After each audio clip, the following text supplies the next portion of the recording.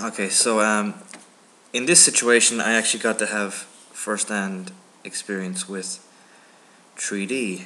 I was in Orlando, Florida recently, and I got to go to Universal Studios and the Magic Kingdom in Disney World, where they have 3D rides and short 3D films.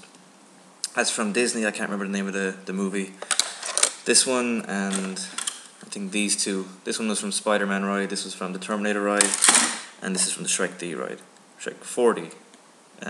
Kind of a cinema thing. And I can confirm that yes, if you have one eye, this will actually work for you. They look really cool, and I know.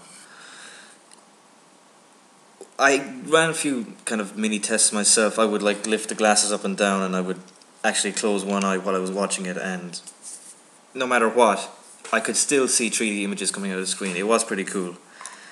And if you've been worried about the fact, I'm going to take these off.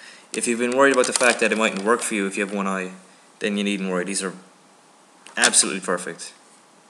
It's surprising that, you know, I had no problems with them at all, but like I said, I closed one eye, I made absolutely sure that I could only see through one eye, and it still worked. So, it would seem that there's no fear for anybody going to see these movies. Go ahead, get your glasses. That's it.